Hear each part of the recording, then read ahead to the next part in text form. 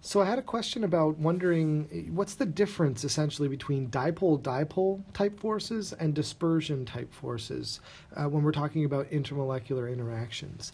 And so really to think about what the difference between those kinds of forces are, or if we imagine a water molecule, for example, and we talked about in class the fact that because each of these bonds is what you would call a polar bond, and most of the electron density would be up near the oxygen atom, and you wouldn't have much at all down near the hydrogen atoms, what we end up getting is what's called a dipole moment. And so we get basically an uneven sharing of electrons in this entire molecule, and what you get is an end of the molecule that's predominantly negatively charged and an end of the molecule that's predominantly positively charged.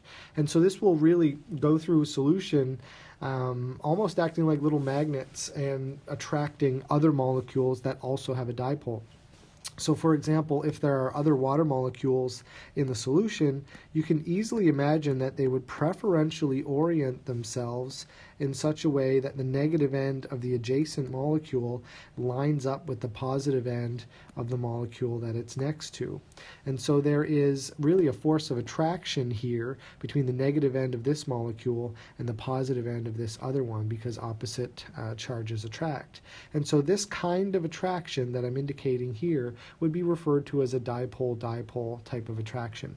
Now in this particular case, because I've chosen the water molecule to demonstrate this, this is extra strong. This is, we would refer to these as hydrogen bonds because they adhere to the criteria where we've got an oxygen atom bonded to a hydrogen directly interacting with another oxygen atom. So those are the rules for hydrogen bonding. But hydrogen bonding could be thought of as really just a special case of dipole-dipole type interaction. So this is what's going on there. Now, there's other cases, though. If we think of something like the helium atom, for example, the helium atom is very non-polar. There isn't necessarily an uneven charge distribution in the helium atom, so I can't really point to a negative side of the helium atom and a positive side of the helium atom. And so if I have helium atoms adjacent to each other in some sort of a chemical system, like maybe a helium balloon, we wouldn't really expect much of an interaction between these helium atoms. And that's true. There isn't much of an interaction. It's why they're a gas. However, it's not necessarily fair to say that there is no interaction whatsoever.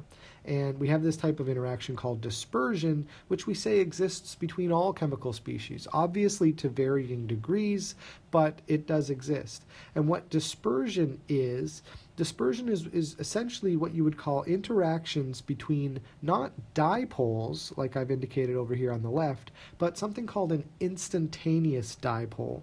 So in that circumstance, if you can imagine the electrons really whizzing around this helium nucleus, and although I can only indicate one with my pointer here, imagine that there were a pair of electrons, as helium would of course have, and the logic is that at some point in time, and really at any given point in time, there is a certain probability that just due to chance, just due to probability, the electrons will somehow be unevenly distributed, all on one side or predominantly on one side of this chemical species. Now that is a very short-lived type of situation. It's gone just as quickly as it came, but nonetheless, at some instant in time, I'm sure we can imagine that just based on statistical chance, the electrons will somehow be unevenly distributed. And as soon as that happens, then we have what's called an instantaneous dipole in the helium atom, or in any chemical system for that matter. And that instantaneous dipole, that dipole moment that only exists for a brief instant, will actually help induce an instantaneous dipole in neighboring molecules. So if my electronic distribution on average is distributed quite symmetrically around this helium atom, and all of a sudden this helium atom next to it has some sort of asymmetry in its electronic distribution, that will induce this next helium atom to also have a similar asymmetry. And there will be a small but significant favorable interaction between these two systems because of that. So dipole-dipole interaction is really sort of a permanent type thing, and a dispersion force is essentially a dipole-dipole interaction, but it's what we call an instantaneous dipole interaction. So it's gone just as quickly as it came, but the important part is that it was there in the first place. So that's really the difference between dipole-dipole and dispersion forces. Generally, we think of dispersion as being weaker because it is so short-lived, and we think of dipole-dipole interactions as being stronger because they are essentially permanent. But the thing about dispersion forces is that they're always there. Even in cases like this helium dimer here, where we would expect no interaction whatsoever, there is some interaction, and we attribute that to what we call dispersion.